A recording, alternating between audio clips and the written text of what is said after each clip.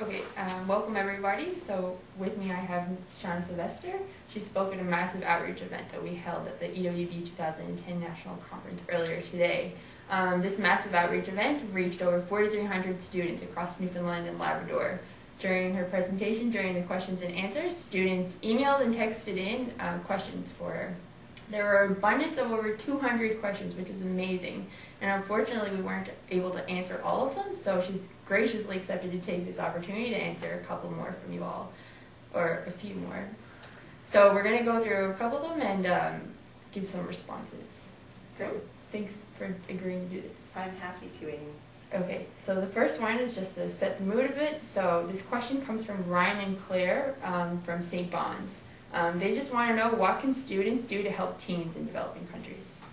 That's a good question from St. Boniface. So I think there's a few things as Canadians. One is get to know some teenagers from another country. Perhaps start through an organization developing links and developing relationships. And there are a lot of programs in which you and your schools can fundraise to support various groups. There's certainly Engineers Without Borders, there's World of Opportunity with Engineers Without Borders. Free the Children also has opportunities to fundraise to build schools in certain African villages particularly. There's a whole range of groups out there.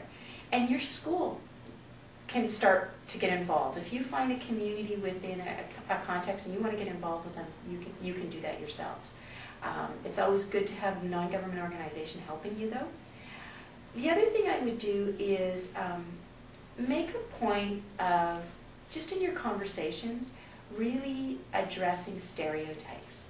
I think we often have assumptions about people in other countries that we don't know much about, and it's really important to just address those stereotypes and ask questions about who are they, what do they like to read, what kind of music, what kind of dancing do they do. See them as human beings rather than starving kids in Africa, as an example. Great, thanks. So as a turnaround on that, we have got a couple of questions. So one of them was, what have been some effective methods that you have seen apathy turn into actions? And where's that question coming from? They did not provide. Oh, okay. So whoever asked, it's a great, how do you turn apathy into action?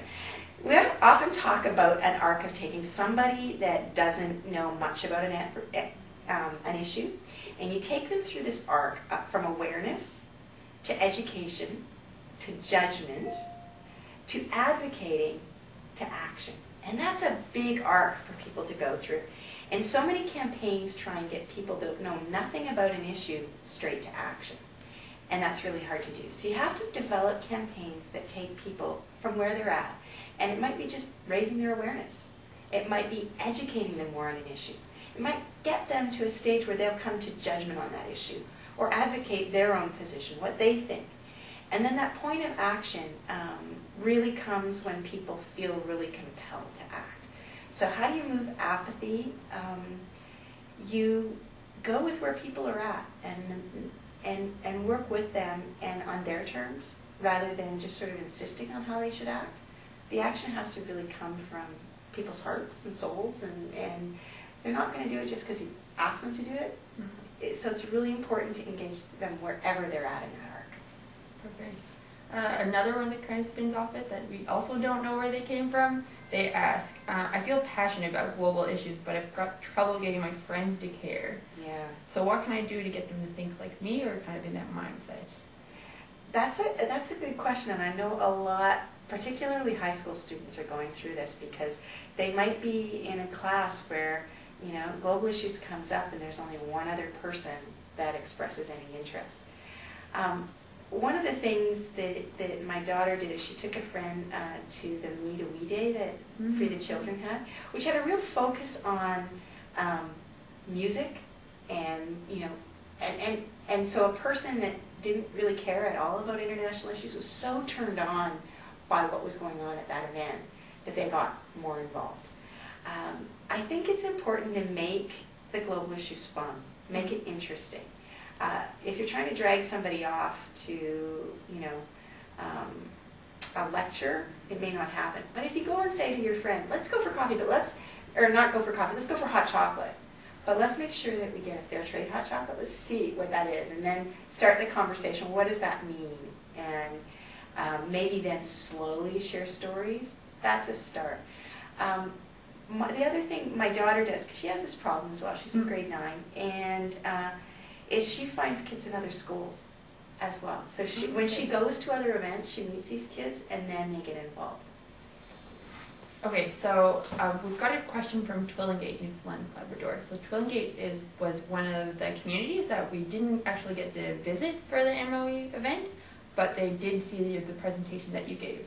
So it's really cool that they can answer. That's great. Yeah, thanks for the questions. So a comment that you just made was students getting in touch with other people from other schools. So in the province here, in rural communities, some people, there aren't so many other schools around them. So people in Twillingate, for example, they want to know, what can we do in rural communities? That's a great question. Now it's interesting, I actually find in rural communities, kids tend to get more involved.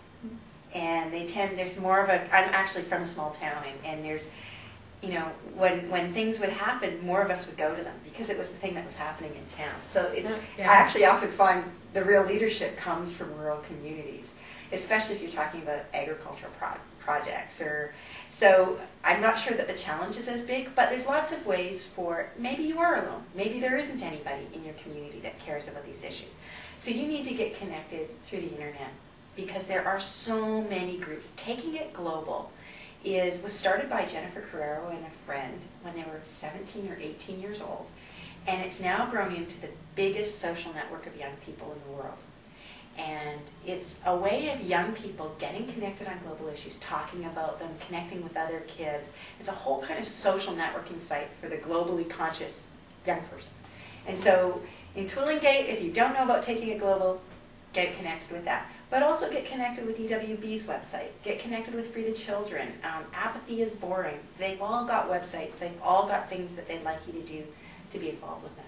Yeah, I can give a little plug for the EWB one. It's just youth.ewb.ca, and I know they've got plenty of actions on the site that you can take part in. So one of the actions that you said is taking your friend to the coffee shop and get a cup of fair trade coffee. So Alyssa Lehman from Holy Heart of Mary High School says that she doesn't really know what fair trade is. So could you give us just a brief example or a description? Sure. Many, many years ago, I started a little cooperative, a fair trade cooperative called Trade Routes. It was kind of fun. This was a long time ago. And basically the idea of fair trade is that you're making decisions as a consumer to purchase things where people are paid a fair wage for what they're purchasing. So there's an idea that the producer, whether it's coffee or chocolate, that there's some ethics around how that product is produced. And a big part of that ethics is that the people are fairly compensated for their work. So we're not exploiting them. So fair trade, you can often find a label on fair trade coffee or fair trade chocolate. Coco Camino is a perfect example of a cooperative that is fair trade. They just deal with fair traded products. So look for that label. My cousin who lives in Toronto, when she was I guess she was 12 years old, she just went to her parents and said, I'm not going to eat any chocolate unless it's fair trade. And at that time, it wasn't as easy to get fair trade chocolate as it is now. You can get it online, you can get it in a lot of different places. So making decisions, you can also get clothes that are fair trade.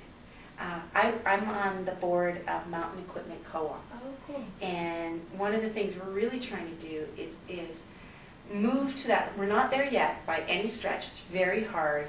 But we're trying to move to a place where we really reduce our ecological footprint in the kind of clothes that we make, and recycled cottons and things like that. So we're trying to find ways of building in all of our practices ethical behavior.